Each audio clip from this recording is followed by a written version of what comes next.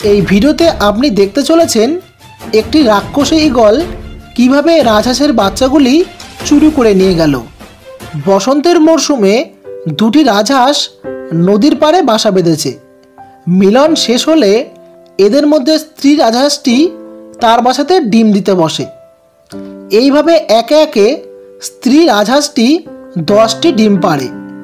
ডিম পাড়া শেষ হলে সে একটু উঠে দাঁড়ায় এবং ডিমে তা দিতে বসে। সকল ডিম যাতে সমানভাবে উষ্ণতা পায় তার জন্য মা রাজহাঁসটি ঠোঁট দিয়ে ডিমগুলো উলটপালট করে নেয়। এইভাবেই সে ডিমে তা দিতে বসে। অন্যদিকে পুরুষ রাজহাঁসটি গেছে জলাভূমিতে খাবার খেতে। মা রাজহাঁসটি যতক্ষণ না পুরুষ হাঁসটি ফিরে আসে সে বাসা ছেড়ে কোথাও যায় না, কারণ সে জানে বাসা ছেড়ে গেলে তার ডিমগুলো চুরি হওয়ার ভয় আছে। এইভাবে মা রাজহাঁসটি পালাক্রমে 2 থেকে 3 ঘন্টা পর পর নিজের ঠোঁট দিয়ে ডিমগুলো উল্টিয়ে পাল্টিয়ে নেয়, কারণ তার যে এখন বড় দায়িত্ব। আরও 1 ঘন্টা পর পুরুষ রাজহাঁসটি বাসাতে ফিরে আসে। সে ঘরে ফিরে এসে স্ত্রী রাজহাঁসটিকে একটু বিশ্রাম নেওয়ার সুযোগ করে দেয়। এরপর স্ত্রী রাজহাঁসটি জলাভূমিতে খাবার খেতে যায়। স্ত্রী রাজহাঁসটি খাবার খেতে গেলে পুরুষ রাজহাঁসটি ডিম দিতে বসে। এইভাবে পালাক্রমে তা দেওয়ার পর 20 থেকে 25 দিন পর ডিম ফেটে বার হয়ে আসে পরম আদরের একটি ছানা। এইভাবেই আরও 4 থেকে 5 ঘন্টা পরে ডিম ফেটে বার হয়ে আসে আরও কয়েকটি ছানা। মা রাজহাঁসটির দায়িত্ব যেন এখন অনেক বেড়ে গেছে। এরপর মা ও বাবা রাজহাঁস দম্পতি প্রবল খুশি হয় এবং জলাশয়ে নৃত্য করে। অন্যদিকে একটি মাছরাঙা তার 2টি ছানাকে খাবার খাওয়ায়। প্রবল খুশিতে মা ও বাবা রাজহাঁসটি যখন নৃত্য করছিল তাদের সংসারে আসে ঘোর বিপদ। তাদের নবজাত ছানাগুলির উপরে নজর পড়ে যায় একটি রাক্ষসী ঈগলের।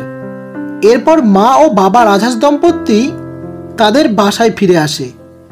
মা যখন ছানাগুলিকে আদর করতে ব্যস্ত তখনই বাবা হাঁসটির নজর পড়ে যায় ওই ঈগলটির ওপর। ছানাগুলো জানেও না তাদের মধ্যে কেউ একজন শিকার হতে চলেছে। কিছুক্ষণ পর বড় ছানাগুলি জলাশয়ের দিকে আগাতে থাকে সাঁতার কাটার জন্য।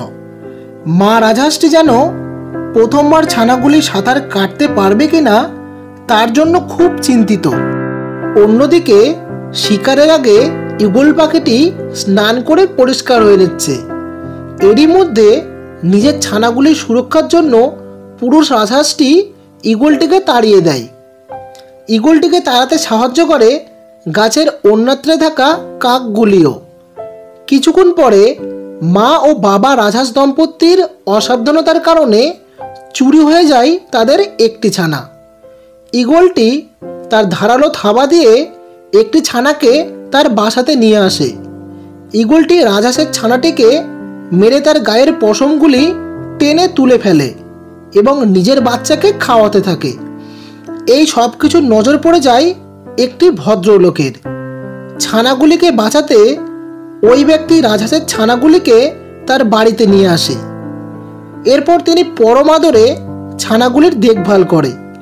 30 থেকে 40 দিন পরে রাজহাঁসের ছানাগুলি এখন বেশ বড়। দেখে মনে হচ্ছে ছানাগুলি এখানে বেশ খুশি। বেশ কিছুদিন ছানাগুলিকে বড় করে লোকটি রাজহাঁসের দম্পতির ছানাগুলিকে জলাশয়ে ছেড়ে দেয়। এইভাবেই রাজহাঁসগুলি তাদের নিজের ঘরে ফিরে যায়। বন্ধুরা, ভিডিওটি ভালো লাগলে একটি লাইক করবেন এবং পরবর্তী ভিডিও কোন পাখির উপরে দেখতে চান অবশ্যই কমেন্ট করে জানাবেন। ধন্যবাদ।